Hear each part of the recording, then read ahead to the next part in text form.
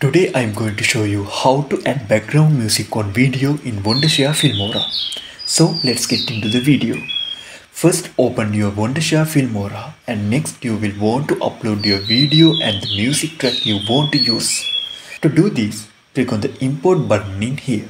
Next you will want to upload your video and the music track you want to use. To do this, click on the import button in here. So then you can select your video and music file from your computer and import them into Filmora. Now it's time to assemble your project. You can do this by clicking on your video file and dragging it down to the timeline section at the bottom of the screen. Similarly, drag your music track to the timeline. This will layer the music under your video. If you need it, here you can make adjustment to the music track. Once you are done, you can preview your video to ensure everything sounds just right. After that, simply click on the export button to render your video with the background music included.